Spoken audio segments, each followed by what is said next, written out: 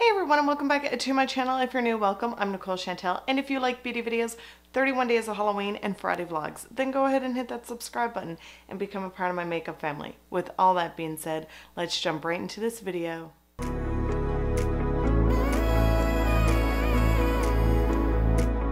Hello my loves. So today I'm going to be ranking my Anastasia Beverly Hills eyeshadow palettes from my least favorite to my favorite.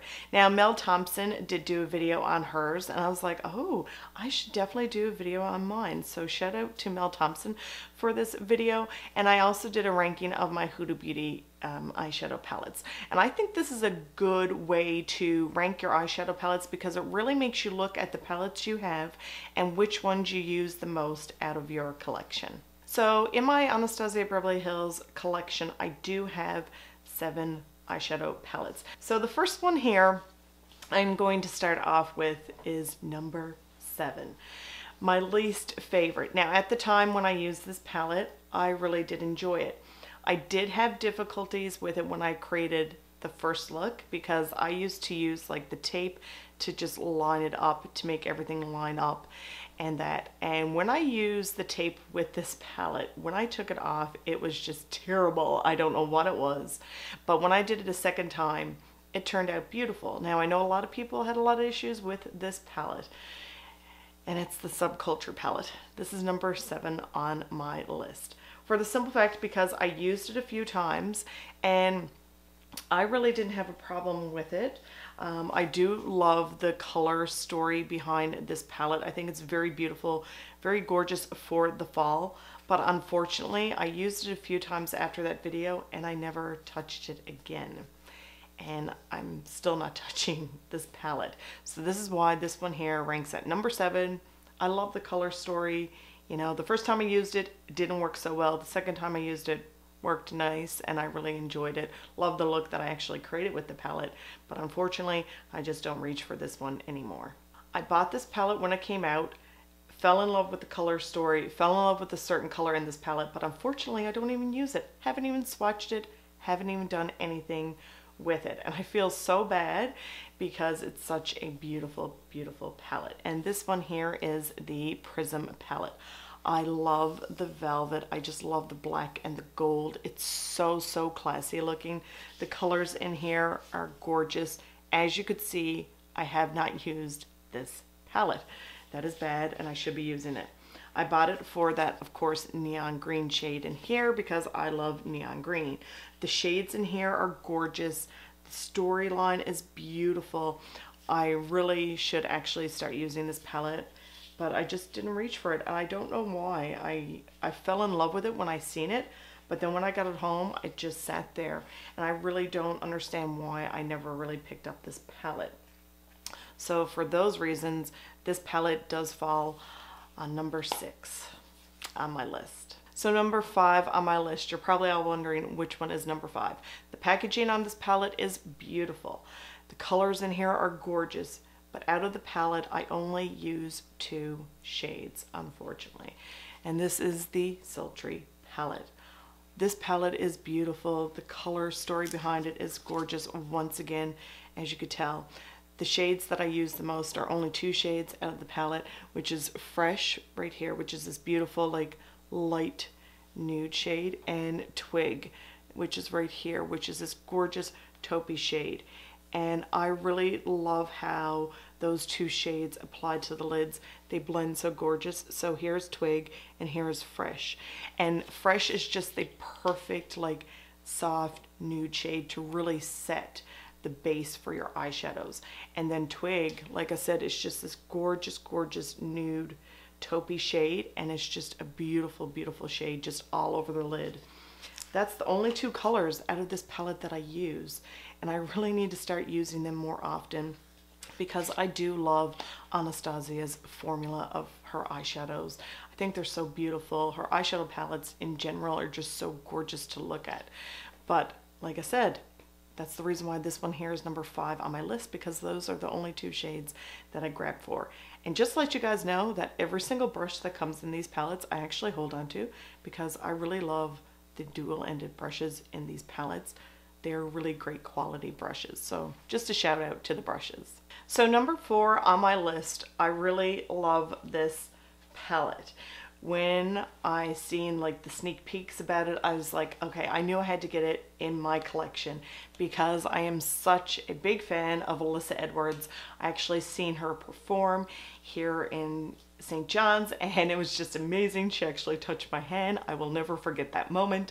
And of course, this is number 4 on my list, which is the Anastasia and Alyssa Edwards collaboration.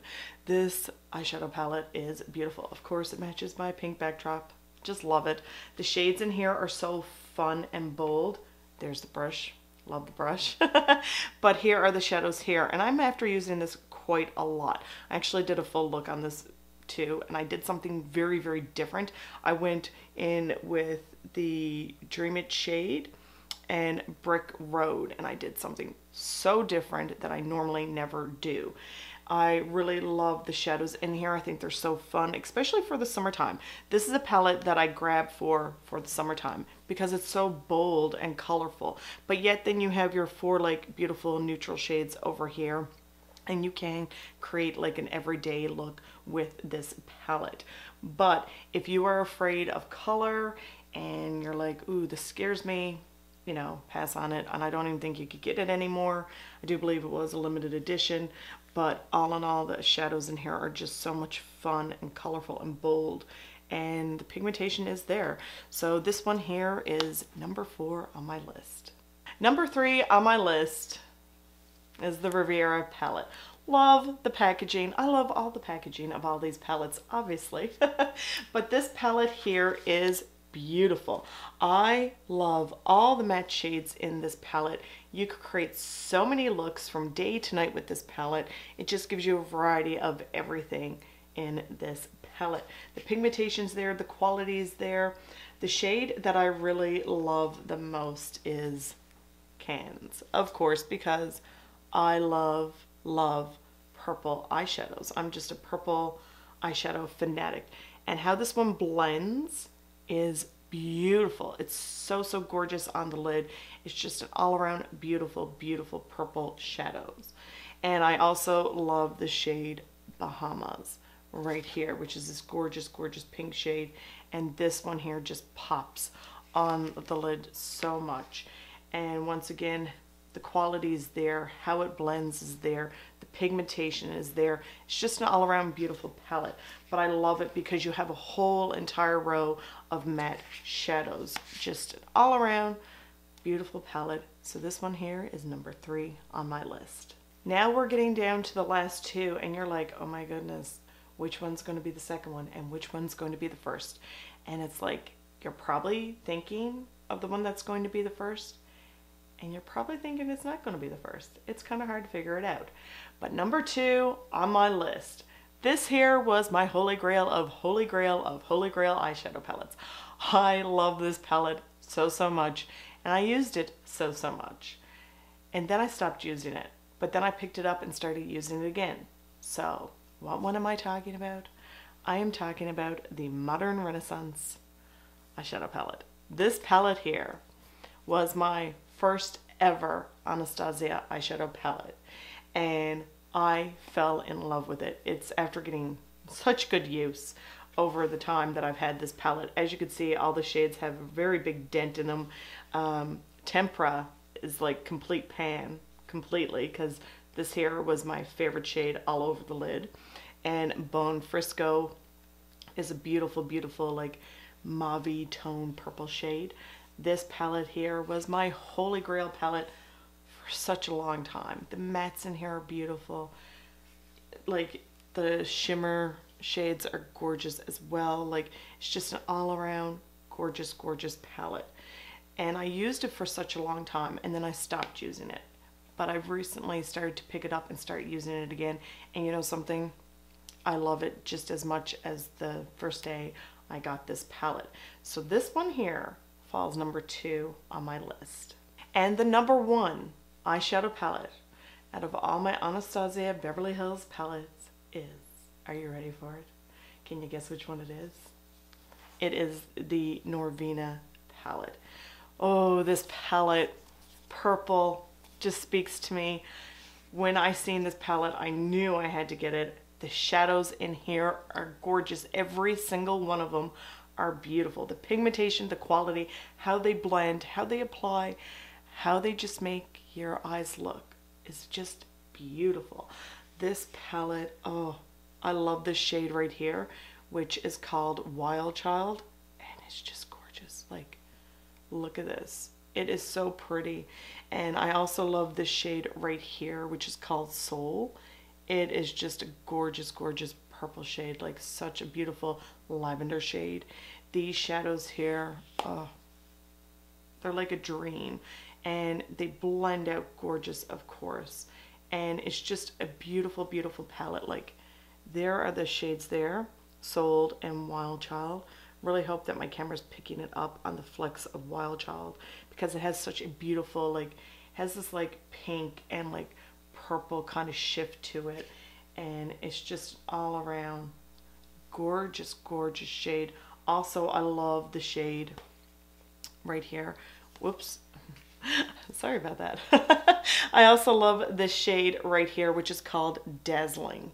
Ooh, this is like, it is so soft, and it's just beautiful. And it's just like a very sultry eyeshadow. Just all around gorgeous. I use this a lot, like a lot. And as you can tell, it looks like it's in rough shape because I use this palette quite a lot. So this one here is #1 on my Anastasia Beverly Hills eyeshadow palettes. So you guys, there you go. There is the ranking of my Anastasia Beverly Hills eyeshadow palettes. I really love Anastasia brand so much. I think the quality of her products are amazing. And when I took my whole collection and looked at it, and I'm like, okay, which ones do I really use the least and which ones do I use the most?